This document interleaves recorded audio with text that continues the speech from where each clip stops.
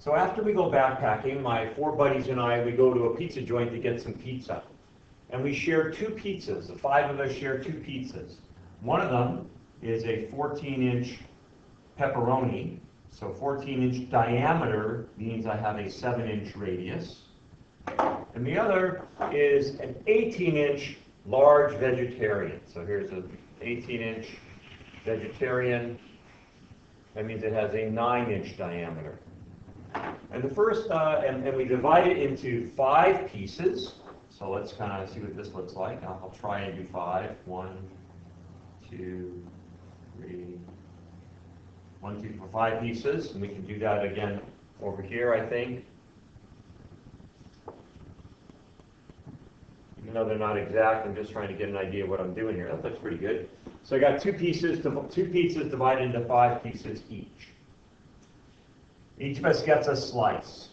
So the first question is, what is the length in inches of the outside crust of 1 slice of the medium pepperoni pizza? So I'm only dealing here with the 7-inch radius pizza. I'm not dealing here with the 9-inch radius pizza. I only want to know what is the length in inches of this crust of 1 slice right there.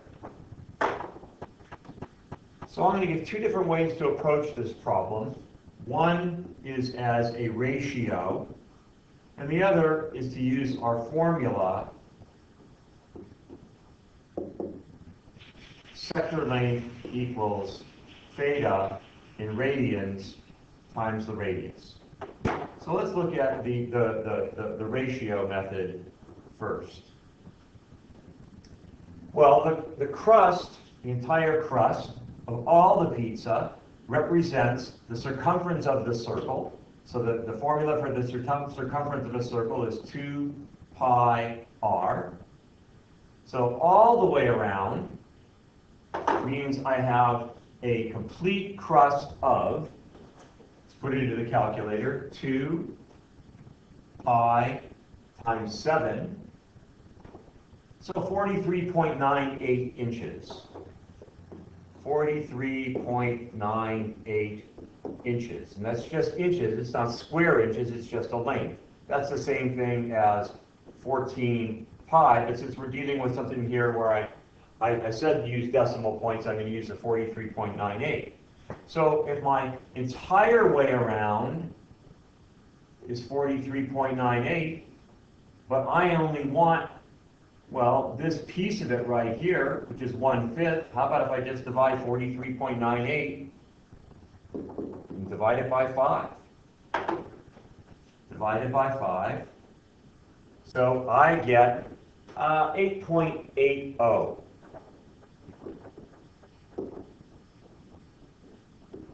That's one way of doing it. Now let's try our formula.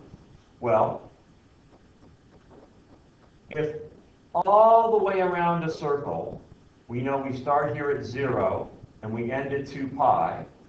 If I'm dividing this circle up into 5 pieces, 5 pieces, then I know that each piece is 1/5 of the total, so each piece should be 2 pi over 5. So let's see if that works for our formula. Sector equals 2 pi over 5 times our radius, which is 7 inches. Well, I think it's going to work. I'm going to go 2 pi divided by 5 times 7. And I get the exact same answer. I get 8.80. So either using the formula or a more common sense ratio approach, either one will get you the correct answer. Now the second part of this problem says I trade my slice of pepperoni pizza, because I'm a vegetarian, I don't eat pepperoni, for Alan's slice of vegetarian pizza. So I'm giving him a medium pepperoni slice, he's giving me a large vegetarian slice. So the first question says, after the trade, am I getting the same amount, less, or more pizza than Alan? Now in this case here, we're talking about area. We're not talking about just the crust, we're talking about the whole area of a slice of a pizza. Well, I mean, again, just kind of common sensing it here a little bit. The vegetarian pizza is larger than the pepperoni pizza, so I am getting more. It's a good deal for me. But by how much? How much more am I getting? Well, now I have to do some work here. So the first, again, I'm going to take two approaches. One is a ratio approach. The other is a formula, which is the area of a sector is equal to 1/2 r squared theta. Let's take the ratio approach first. First, let's look at my 7-inch pizza. What is the area of the 7-inch pizza? Well, the area of a circle is pi r squared. So the area of this entire pizza right here is equal to pi times 7 squared. And correspondingly for the large pizza, it would be equal to, let's just say pi times 7 squared, not 14. Pi times the larger one should be equal to pi times 9 squared. That's the area of the whole vegetarian pizza. So let's do a little bit of calculation here. 7 squared is 49, so 49 second caret pi. This pizza right here is 153.94 square inches. And the other one is 81 pi, and this one is 254.47 square inches. So one slice of the pepperoni is this going to be divided by 5, and one slice of the vegetarian is going to be that divided by 5. So let's do some division here. Let's divide by 5 for the vegetarian, the large one. And I get this slice over here is equal to 50.89. And the other slice is that divided by 5, 3.79. Well, let's subtract. I want to know how much more am I getting. So I'm going to go 50.89.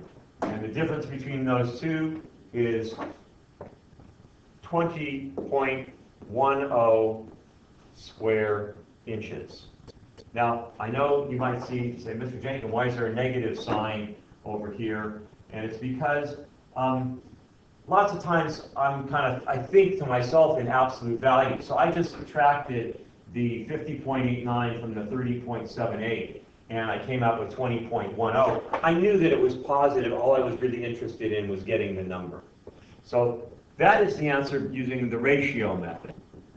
Our formula for the area of a segment is 1/2 pi theta. Sorry, I got distracted. Let's erase that. Start all over again. The area of a segment is equal to 1/2 r squared theta. Theta is going to include our pi. So what is the theta of what is the angle of a segment of pi? And it doesn't matter whether it's the 7-inch pi or the 9-inch pi. It's still a circle, and I've divided it into 5 pieces. Well, if all the way around the circle has an angle of 2 pi, that would be our theta for all the way around the circle. Well, just this one piece of it is going to be 2 pi divided by 5. So then the area of my 7-inch pizza here, one slice, is 1/2 7 squared times theta, which is 2 pi over 5.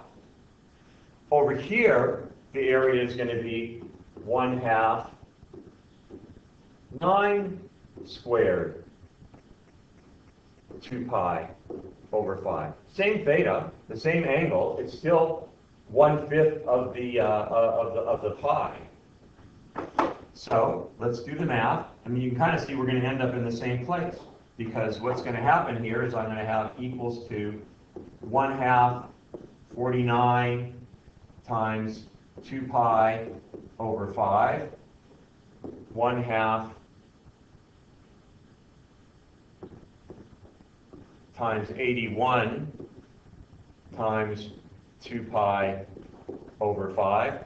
I'll do it on the calculator just so you can see, but I'm going to go, well, parentheses 1 divided by 2, could have put 0.5, times 49 times, parentheses, 2 pi divided by 5, close parentheses, 30.78, 30.79, just what we had before. 30.79. And this way over here, I'm going to go 0.5, that's 1/2, times 81, times 2 pi divided by 5, 50.89. So you can see that the answer is going to be the same. And really, we could have seen it just by looking at how we were setting up the problem, because the 2 here is going to cancel out that 2. I still have the 7 squared, which is 49, and it's 49 times pi, so, and it's divided by 5, which is what we did when we did the ratio method. So either one of these ways will work for the pizza problem.